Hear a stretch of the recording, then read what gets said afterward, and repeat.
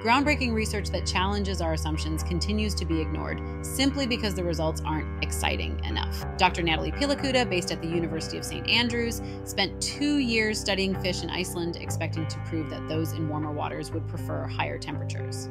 But when her results showed no difference, she faced an uphill battle to get her findings published. It took 7 years and submissions to 7 different journals before her study finally saw the light of day in January 2023. This struggle highlights a deep issue in academia, what's known as the file drawer problem.